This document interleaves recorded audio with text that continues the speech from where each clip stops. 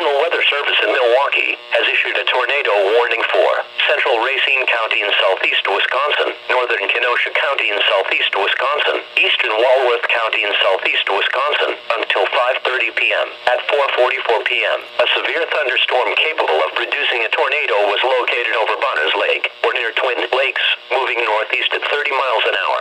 Hazard: tornado and golf ball size hail. Source: radar indicated rotation. Impact: flying debris will be dangerous to those caught without shelter.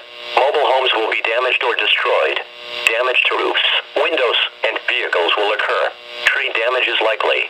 This dangerous storm will be near Silver Lake around 4:50 p.m., Browns Lake around 4:55 p.m., Paddock Lake around 5 p.m., Eagle Lake around 5:10 p.m., Union Grove around 5:15 p.m., Sturtevant around 5:25 p.m. Other locations impacted by this tornadic thunderstorm include Kansasville, Franksville, Slade's Corners, New Munster, Caledonia, and Burlington.